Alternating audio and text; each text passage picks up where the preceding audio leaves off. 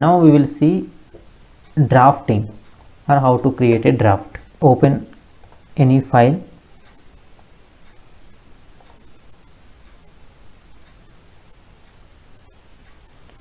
This is the file, and from here, if you see these options above, noting, correspondence, draft, references, link, details, movement, there are many options. Here you can see draft. From here you can create a new draft or view the draft already created if it is created already. So now you want to create a draft, then click on create draft. Then this is the page, and whatever you want to type, you can type it here.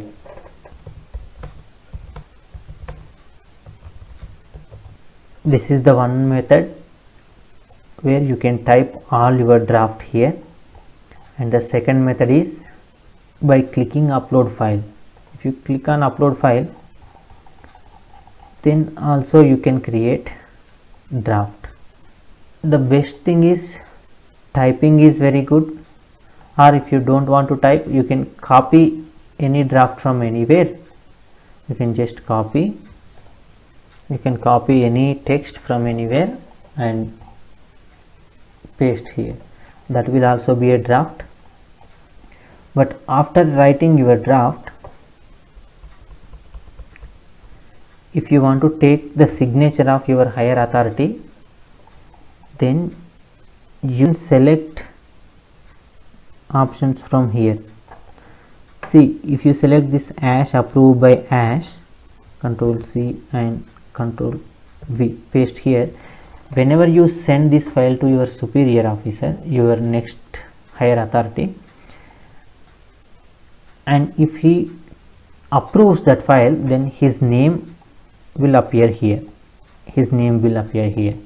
Or if you want to show designation instead of name, you can select this approved by designation. Then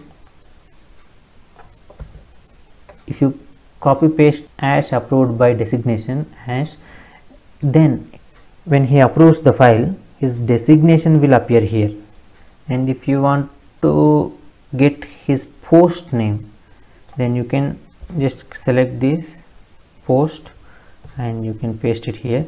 When he approves, here his post will be shown here.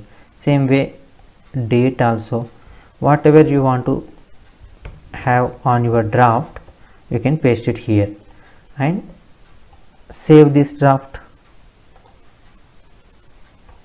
But before saving the draft, you have to enter all the details right side, and here all the fields with asterisk marks are mandatory. You have to fill those.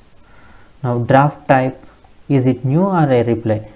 You select this one, fresh, that is draft type, and draft nature. Okay, it is also a letter. Let's say it is a letter, and language English. Subject, you can give subject related to that letter, and ministry, department, these are not mandatory. And name, you select some name to whom you are sending. And designation, you can give either name or designation. If you give both also, no problem. Then address, Dehradun.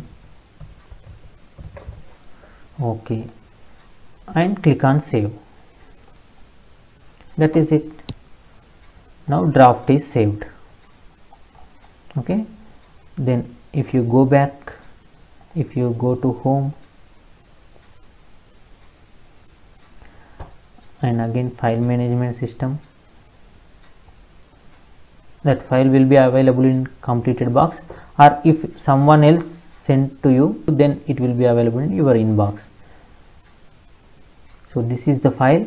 Here you can see this green symbol. If any file has green symbol, that means it has draft. The second file also has green symbol, that means it has draft.